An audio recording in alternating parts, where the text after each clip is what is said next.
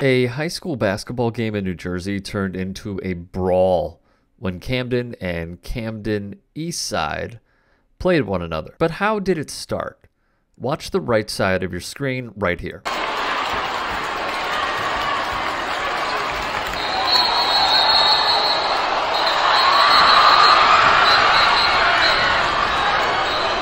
As a player on Camden Eastside is going to make a pick, a member of Camden throws what appears to be a punch or an elbow. The referee would see it immediately and blow his whistle. Thus, multiple fans and parents would spill out onto the court.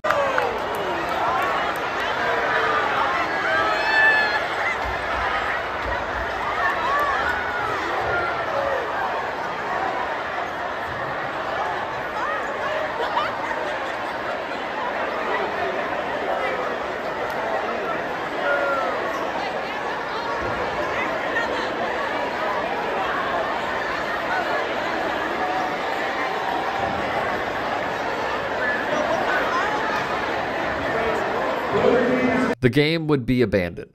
We would learn multiple recruits committed to the University of Kentucky would compete in this affair as well.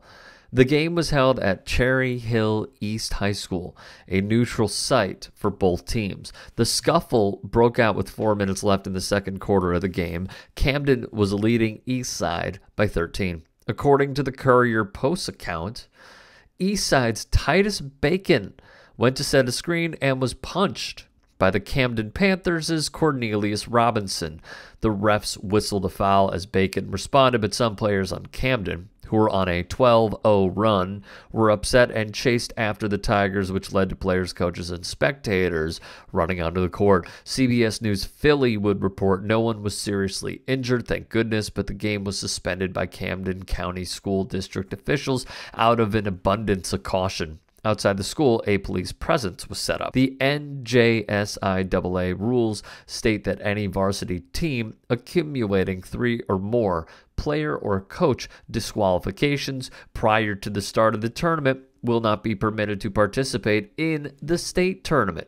Seeded teams will forfeit their rights to compete if a disqualification limit is reached prior to the start of the tournament for the team. Camden Superintendent of Public Schools Katrina McCombs immediately pulled both teams from the upcoming NJSIAA tournament. The incident would come at a time when Camden High was already under investigation by the NJSIAA for potential illegal recruiting, and with playoffs scheduled to begin on February 20th.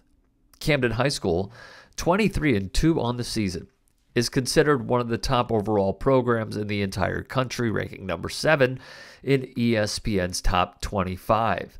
Led by future Wildcats DJ Wagner and Aaron Bradshaw, Camden was looking to make a state run after coming up short in the title game a year prior. But because of this incident, the school will no longer have that opportunity.